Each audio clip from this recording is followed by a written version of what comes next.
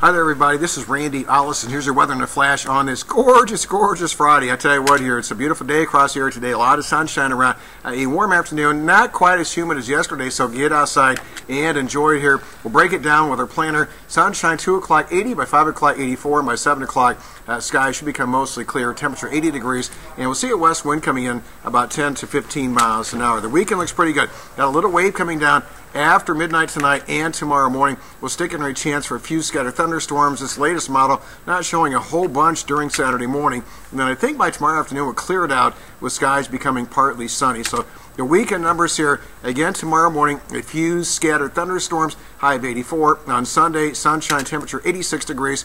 Our 8-day forecast, Monday, eclipse day, should be okay. Some sunshine. There'll be some clouds around.